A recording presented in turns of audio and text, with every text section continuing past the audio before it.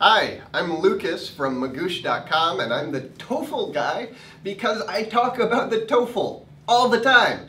You see me here at TOEFL Tuesdays on YouTube and also at our site.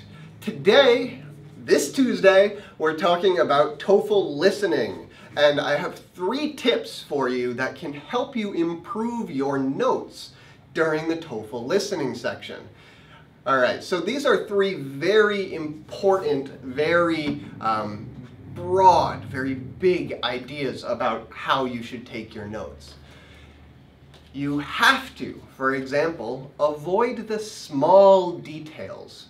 You need main ideas, examples, and reasons. So you need the big thoughts, the big parts of a lecture or a conversation, and then it helps to only give the details, only note the details that are very directly related to the main idea, an example of the idea or a reason for the idea.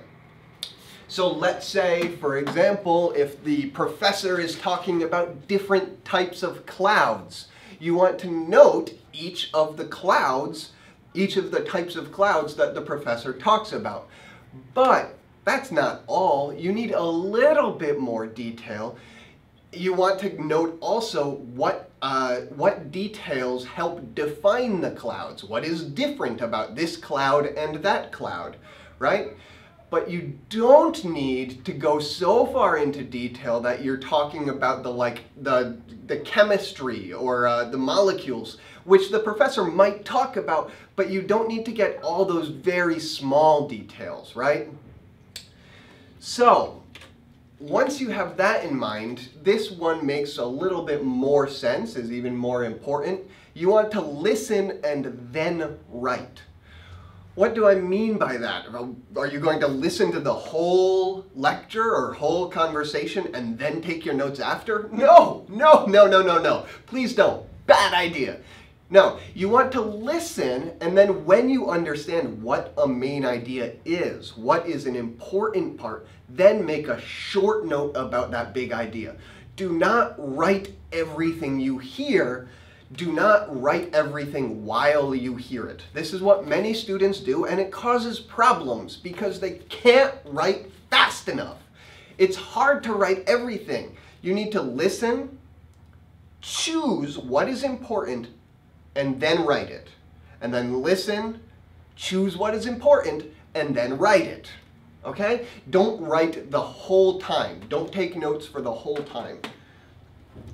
And finally, third, you want to shorten everything.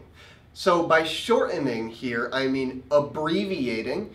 If you take a long word and you only write the first 5 letters or 3 letters, that's a form of shortening, abbreviating. Or maybe you use symbols instead of words. So instead of writing out the word down, D-O-W-N, you just create a little down arrow.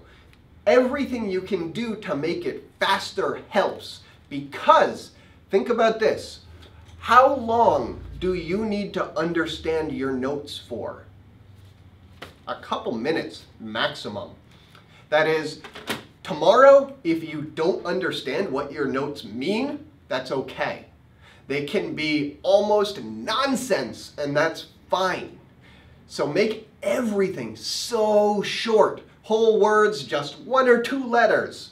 Everything symbols and shortened as much as possible. All right, I hope that all helps.